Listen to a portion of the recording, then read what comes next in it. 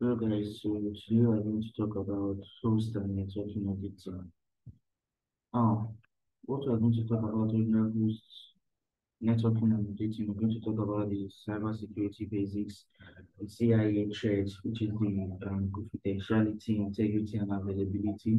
I'm going to talk about what is compliance, frameworks and maturity of the compliance, and auditing itself. So, what is cybersecurity? So, cybersecurity is the practice of protecting computer system, networks, data, and digital assets from various forms of cyber threats and attacks. And you can also say is the process of defending computers, servers, mobile devices, electronic systems, networks, and data from malicious attacks.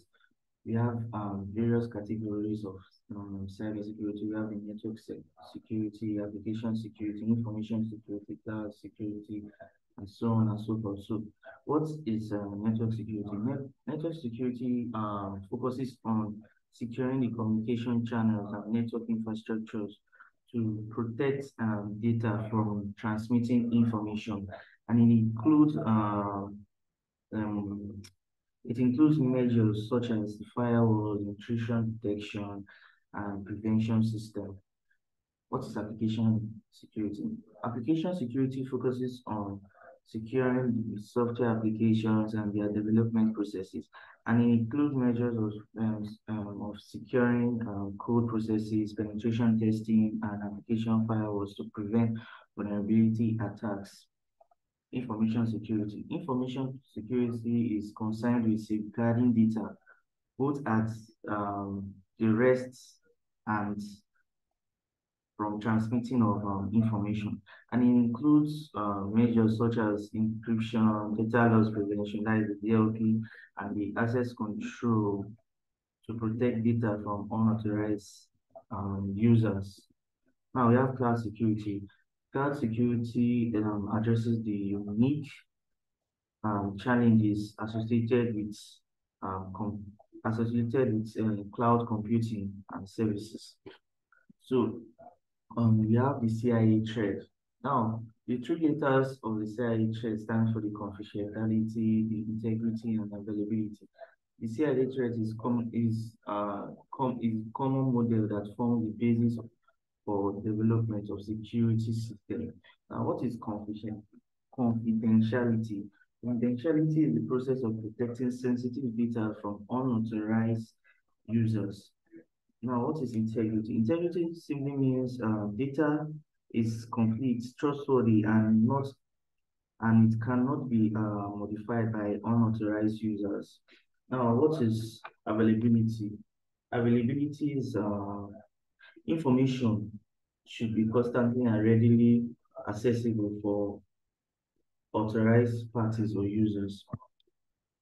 What is compliance? It refers to the practices of adhering to establish law, regulations, industry standards, and organizational policies and procedures that are designed to protect the confidentiality, integrity, and availability of data and information system. So there are some key aspects of compliance in cybersecurity. You have the law and regulation. Now, this law and regulation just simply means that a company is supposed to have law and a standard law and regulation which is abiding that particular company. We have industry standard.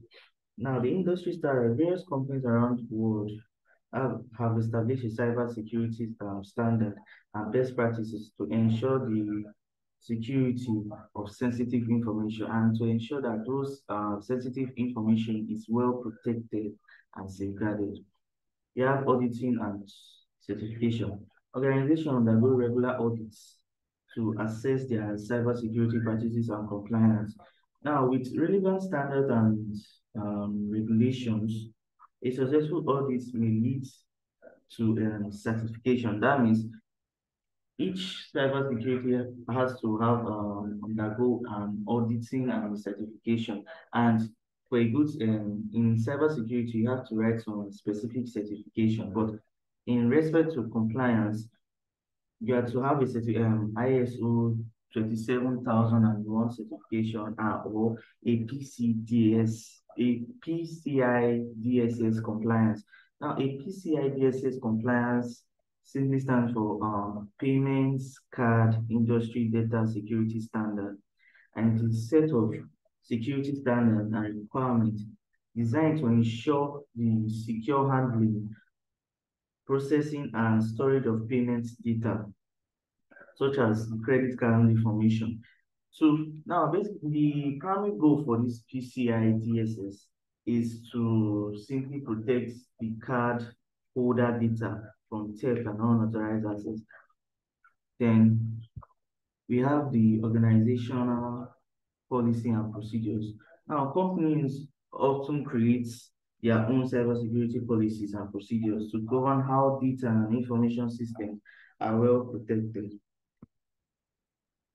You have frameworks and maturity of cybersecurity, of compliance. Now, cybersecurity frameworks and maturity models are essential tools for organizations to assess, improve, and maintain their cybersecurity posture. So we have two various this thing. We have the cybersecurity frameworks and the cybersecurity maturity.